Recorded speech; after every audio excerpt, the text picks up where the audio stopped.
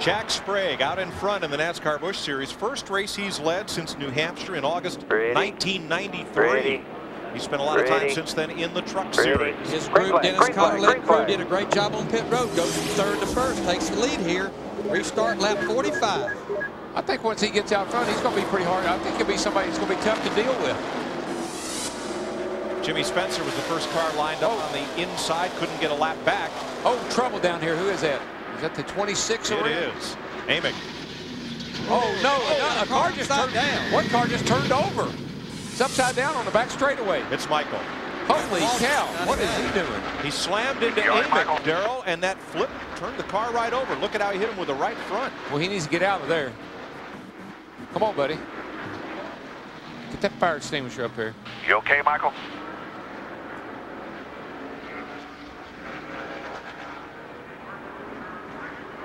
Lyndon Amick spun between turns 1 and 2, and sliding down the racetrack was collected by Michael Waltrip. Well, he's such a, you know, Michael is 6'5". He weighs about 230. It's hard for him to, he can't just jump out of the race car. But I think I see him down there. I think I see him in there moving around. Yeah, he was moving around. The picture froze because of damage done to the in-car camera mechanism by the flip. The antenna is buried against the asphalt. So all we saw was a couple of stills, but it did indicate that he is moving in the car.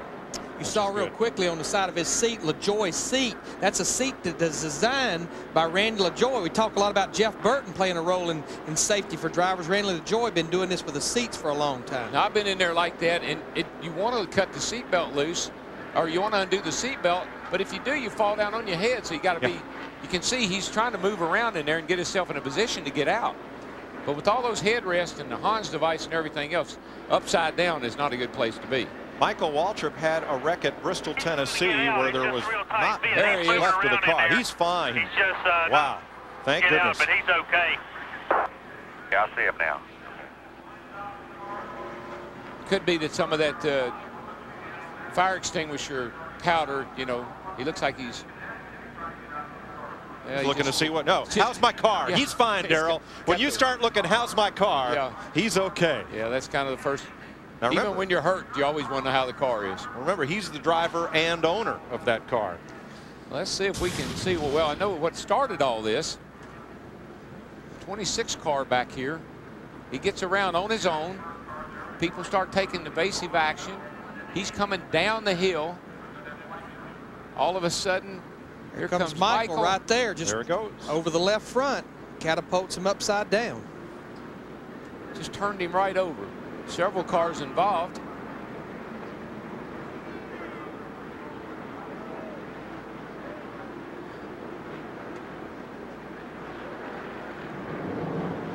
See the 26 car get around right there.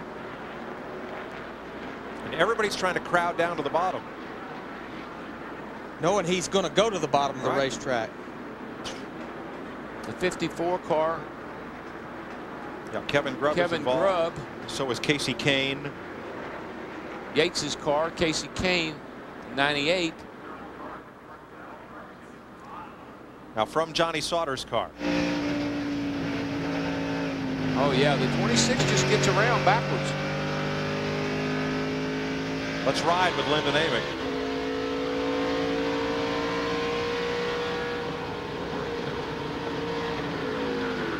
Boy, that thing had no warning. See Michael go by right there. Yeah. Oh man. Lyndon Amick taking a couple of hard shots. Yeah, that old Dr. Pepper car was getting hit from all angles. Yeah, at 10, 2, and 4.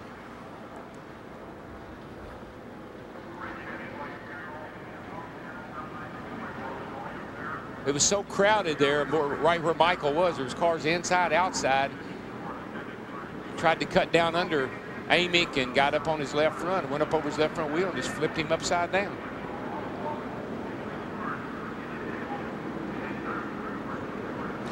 Michael was headed down lower, and the 54 car shot him back up the racetrack. That's when he drove across the left front of Lyndon Amick's car. 2 years ago, he took a bad tumble at Daytona and flipped from the trioval all the way down to turn 1. and Spider-Man. A rough day for the Webbed One. That's a great ride if you go to Universal Studios.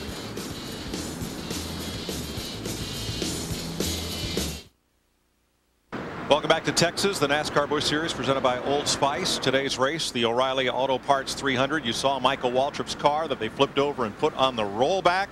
Let's see Michael Waltrip. Matt?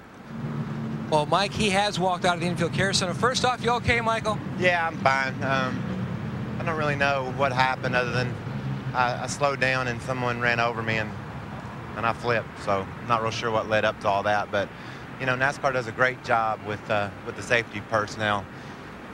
So when they got there and it was on fire, they put it out. But we still have to do something about how little these cars were. I was trapped. I mean, I couldn't get out of it. And, you know, there's still room inside of the cars to make them bigger without doing anything. Just mandate how big the roll cages have to be. And my car was probably a little bit smaller than it should have been, and I couldn't get out of it. And that's a concern of mine. But thankfully, they were right there to attend to me, and I got out. How scary was that? Because this is the second time in over a year you've had to crawl out the side window at Michigan in your Cup car, and now this. It wasn't scary. I don't care, you know. You just come on. The only thing you're scared of is when you can't see where you're going, that you're going to hit something, and so you're hanging on thinking, please don't hit anything, please don't hit anything. When it stops and you hit anything, then you just think about getting out. And when I couldn't get out, that sucked. But the Aaron's Dream Machine will race another day, and so will Michael. Tomorrow, I hope, for all our fans on Fox, check us out. It'll be a great race tomorrow. I think the track is widening out. I'd already gotten up on the outside a little bit and saw some success with it early in this race. So I think that you'll see a great race tomorrow. Hats off to Texas Motor Speedway. They paved this place and did a fine job. And thank God for these fans, man. They are so fanatical about our sport. It's a lot of fun to be down here in Texas.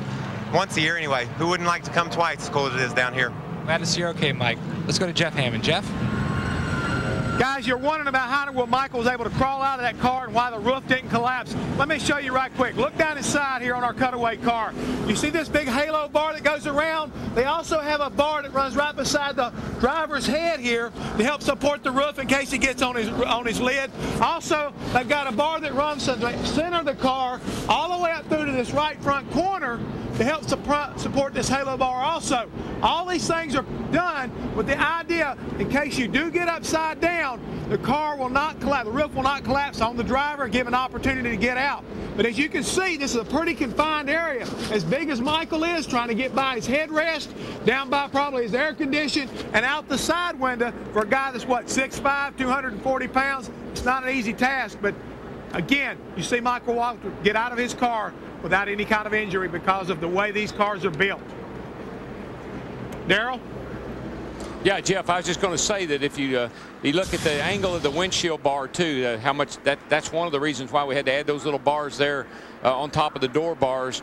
The windshields lay back so far in these cars now that they had to add a lot of bars in there to keep the roof from coming down, or the bars from caving in on the drivers when they got upside down. And all those roll bars are what we call 095, almost an 1/8 of an inch thick wall, seamless tubing. So, I mean, it's about the best tubing you can buy, 1 3/4 in diameter.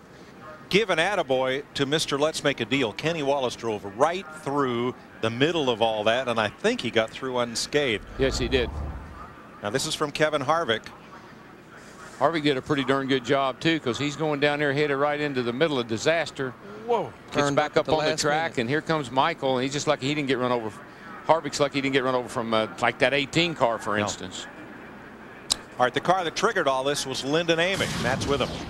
Well, Mike, he too has walked out of the Infield Care Center. You look all right, Lyndon. Are you all right? Yeah, I'm fine. It's just, man, I don't know what happened. I got down the middle of the corner and it's just like snap, turned around. You know, I didn't feel like I was out of the groove or anything. I don't know if I got hit or not. I'm driving the car, so whatever happened is